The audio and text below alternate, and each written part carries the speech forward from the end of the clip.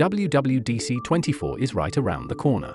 There are a lot of rumors about this update right now, but a few days ago, Apple announced some confirmed new accessibility features powered by AI.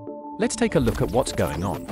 First things first, the eye tracking, which is a way for users with physical disabilities to control iPad or iPhone with their eyes. It works across iPadOS and iOS apps, and doesn't require additional hardware or accessories.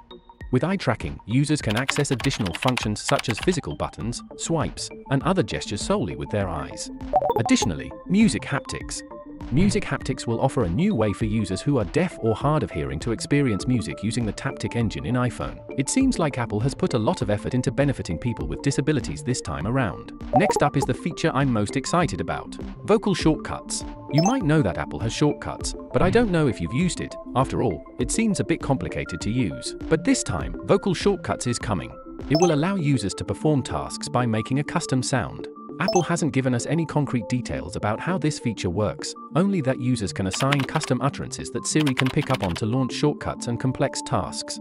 Finally, it's worth mentioning that more accessibility features will come to VisionOS, including system-wide live captions, reduced transparency, smart invert, and so on. So remember to keep an eye on this event if you have Apple Vision Pro.